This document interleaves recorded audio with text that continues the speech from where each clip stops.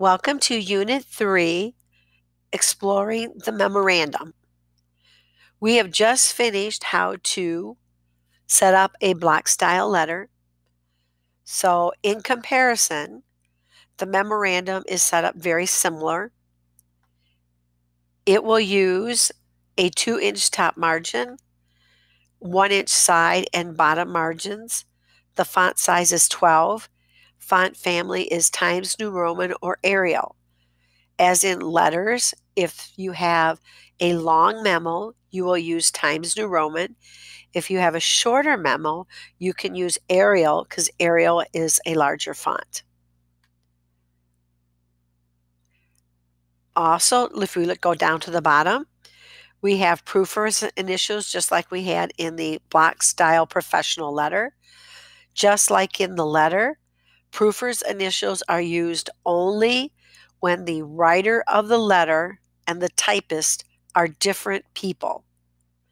Remember, if you are the writer and the author, you do not need to put proofers initials because it's assumed that you typed up your own memo. Attachment or enclosure is used.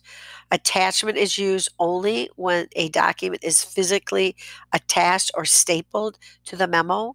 Enclosure is used when a second document is included with a memo but is not stapled. If you have no attachment and no enclosure, then you would not add these to your document. Where do you find if something is included? Usually in the last couple of paragraphs is usually where the attachment or the enclosure is acknowledged. Now, what is different about a memorandum? First of all, if I double click on my header, I'm going to see that the heading, inside I have typed up the word memorandum. After I've typed up the word memorandum, I am to center the title. So I'd come here into my paragraph ribbon and click on the center icon. And then I am to add the title heading style. So I'll come over to my styles ribbon. And if you notice, here is my title heading style. So I will add that to the memorandum. First, add your title and then center. The memo heading includes 4 components, the 2 from, date, and subject. To make sure that you have your spacing correctly, just like in a block style letter, make sure your formatting or show hide icon is turned on. Now, to type this out, you would type in 2, and if you notice the 2 little arrows, those are tabs. So to hit the tab key, you will find the tab key to the left of the letter Q on the left side of the keyboard. Just in here, since we have 2 tabs, we'd hit the tab key twice. So I type in the word 2, tab, tab, and then I would type who it's to. I'd hit the enter key twice, and then I am going to type in the word from, tab once, and type who is the author of the letter. I would return twice, type in the date, and I know you can't see this, but there is a little arrow there, and here's the second arrow. So that means you're going to tab twice and type in the full date. Then you're going to return twice, type in the subject line, and you're going to tab, and you would type in the theme of the memo. Then I would hit the enter key twice, and I type up the body of the memo.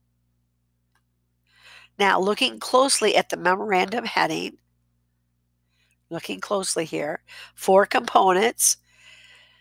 If you look at the 2 from, date, and subject, you're going to notice that they are in all caps.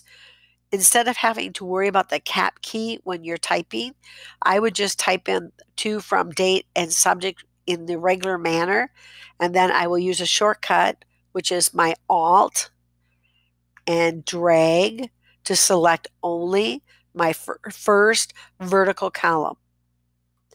Once I have that selected, I can come up to the font ribbon, go into the toolbar section, click on the drop down, and then I can put on uppercase. It's a quick and fast way to put everything in all caps.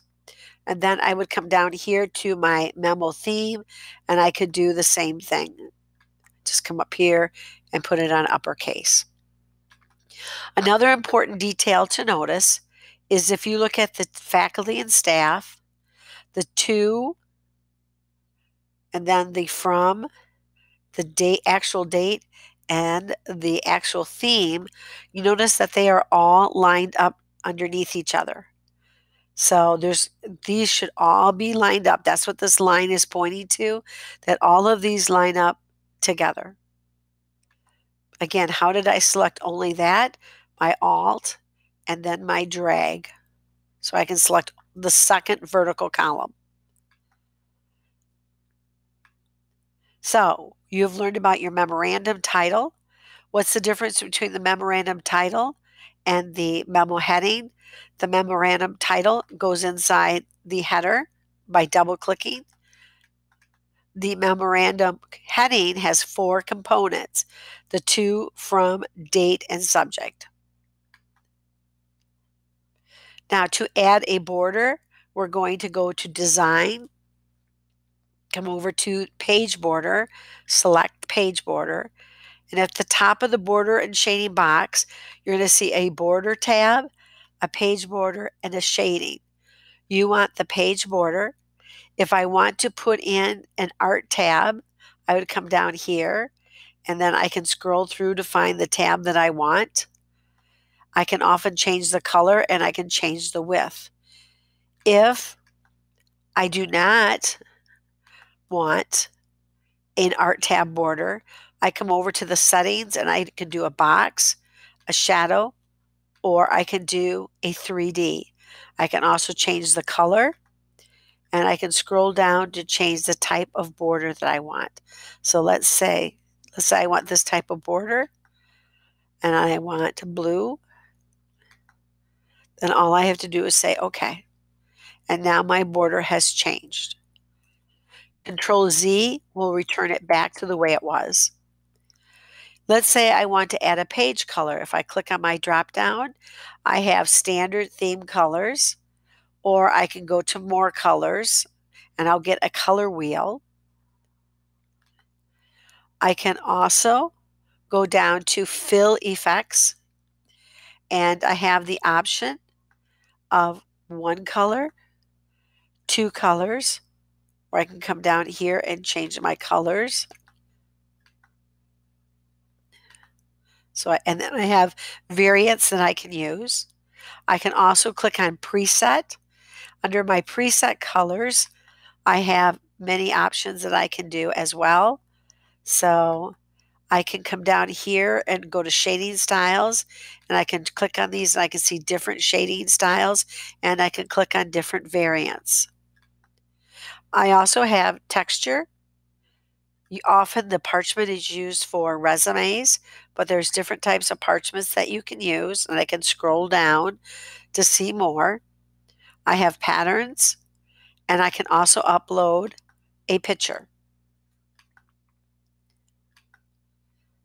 Last but not least, we have our watermark, and we have text watermarks such as confidential, do not copy. If I use my scroll bar, I also have draft, sample, urgent, ASAP. I can also come down and customize my watermark. So if I want to customize my text, I can go here and change the font family. I can change the size of my text, and I can change the color of my text. I can also change whether I want it diagonal or horizontal.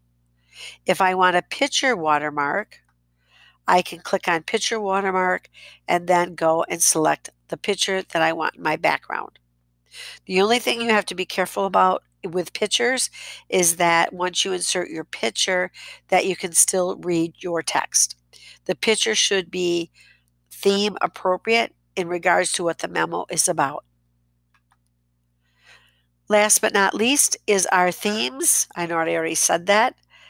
If you look at the memo title here, as I run my cursor over the themes, you're going to see the theme changes. So you can also add a theme to your letter. So we have covered the basics of a memorandum. I appreciate your listening and participating. You are now going to format a memorandum on your own. Make sure you download this document, your rules, and then view it side by side with your activity. I wish you the best of luck and have lots of fun.